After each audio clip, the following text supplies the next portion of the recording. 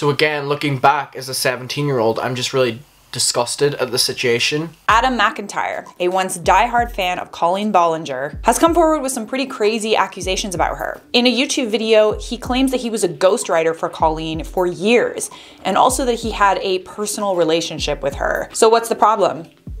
He was 13 when he started his relationship with Colleen Ballinger, and he's only 17 today. Welcome back to InformOverload. We tell you what's trending on the internet. Subscribe for a different take on the news and follow us on social media so we can connect outside of YouTube. This next one is a little bit of a strange one, I have to admit. But before I go any further, disclaimer, I would ask you to keep an open mind and not jump to any conclusions. I would also like you to keep in mind that Adam McIntyre is 17 years old. Please don't send any of the hate to the people that we talk about in this video or any of the videos that we post on our channel. On April 28th, 17-year-old Adam McIntyre posted a video about Colleen Ballinger called Colleen Ballinger, Stop Lying. In this video, he claims that Colleen has been using him for years and taking advantage of how much of a fan he was of her. Adam says that he was a huge fan of Colleen since the young age of 13. He created fan pages for Miranda Sings in 2013 and 2014. He would tag Miranda Sings, and then eventually Colleen contacted him. She complimented him on the fan pages and said that they were funny. But then they started calling and texting frequently. Adam was 13 at the time. Colleen was 33. Adam felt uncomfortable about the situation for a couple of reasons.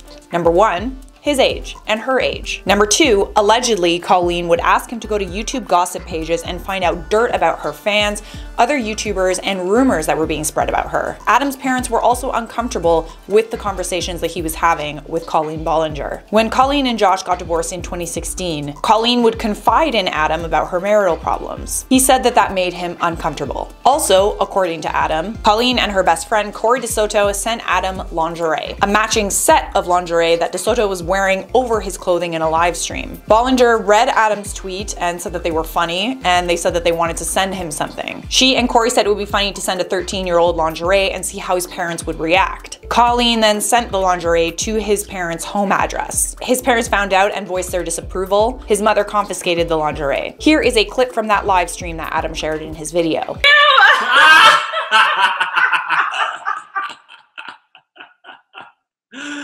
That outfit, screaming, homeschooled Christian University realness.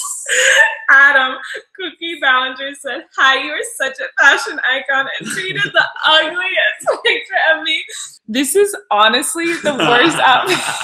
He's so rude. What made you order these ugly clothes? Adam! Those clothes are nasty. He's so rude. Oh my god, he's so sassy. Your Twitter account is making me laugh so much. Oh my god, that makes me laugh. I want to send him something. Do you want the bra, Adam? Adam, do you want the bra and panties? I did get sent the lingerie, and immediately when it arrived, my parents were furious. They were so angry and they took it away.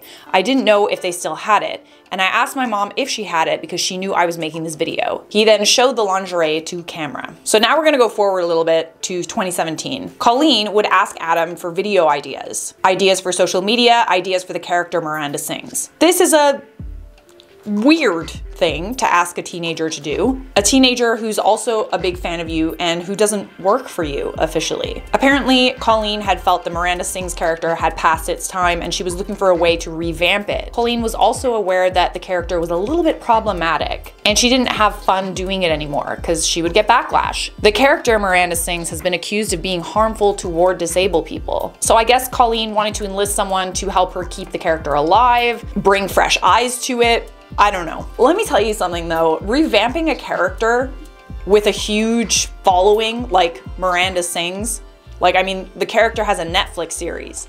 That is something that you would hire a public relations team to do, or a manager. You wouldn't just like get your fan to do it. That's, let alone a fan that was like a teenager. Adam shared this screenshot of a message that Colleen allegedly sent him. "Right now, I'm considering you my social media intern, but if things go well, we can talk about me hiring you part-time for an hourly rate.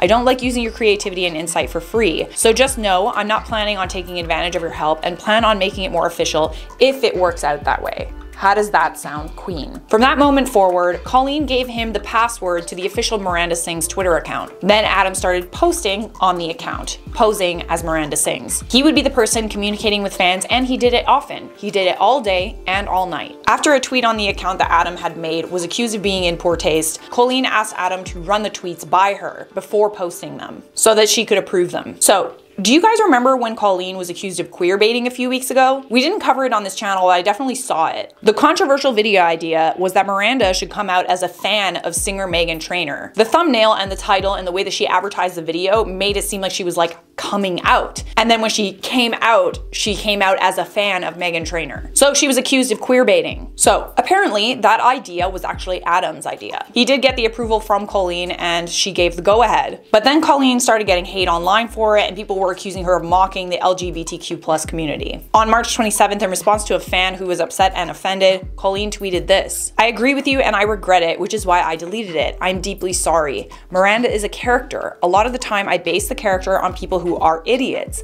I will see people do something awful and then do it as Miranda to show them how idiotic it looks. But this shouldn't have been tweeted. Queerbaiting is wrong, period. I'm the biggest supporter and ally of the LGBTQ+ community, and the fact that I disappointed people in that community is devastating." Miranda then sent Adam a message. After all, she gave the approval for that idea, and now she claims that she didn't. It's all anyone is talking about. I'm really upset. I never would post something like that, and now everyone thinks I'm homophobic. I'm really, really upset. Okay, so how do we know that Adam isn't just like a fan of Colleen and this is just like him trying to like, you know, gain some notoriety for himself or get views or whatever? Well, would his parents lie for him?